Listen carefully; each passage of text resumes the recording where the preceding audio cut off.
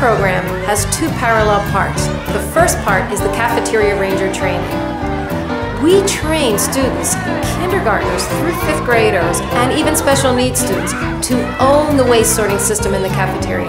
They don't need a teacher and they don't need staff. They do it all on their own. They each get a badge, they have their jobs. They learn not only the how, but the why it is so important for us to reduce our cafeteria waste and how that connects to climate change.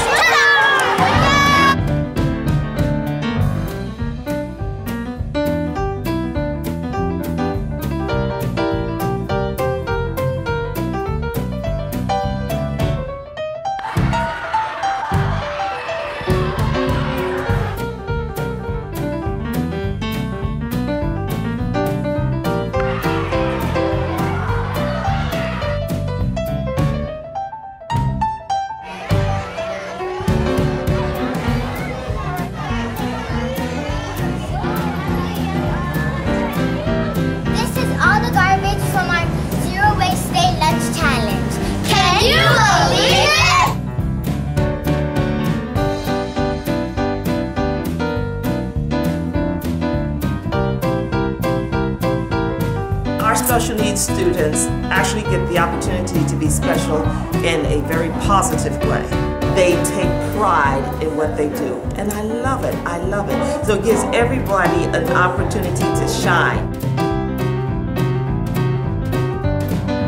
Parallel to our Ranger training, we have what's called Make Change Messaging.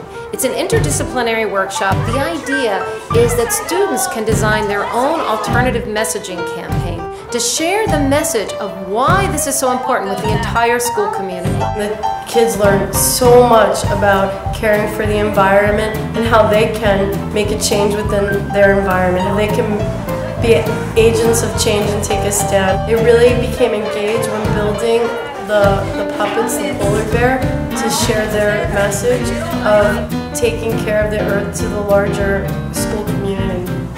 First reduce, then reuse, then recycle. First reduce, then reuse, then recycle.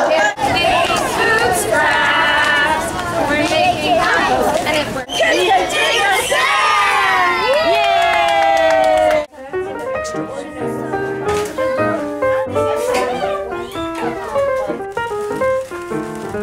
Plastic food trays will no longer be used in New York City. Yay! We saved our city! And our oceans are being cleaner! The Cafeteria Culture Program, it is a blessing. I mean, it really enhances what a teacher does. Curriculum, getting the kids to actually do visual arts, having them do research, and it really is aligned with the Common Core standards that we have right now, which is fantastic.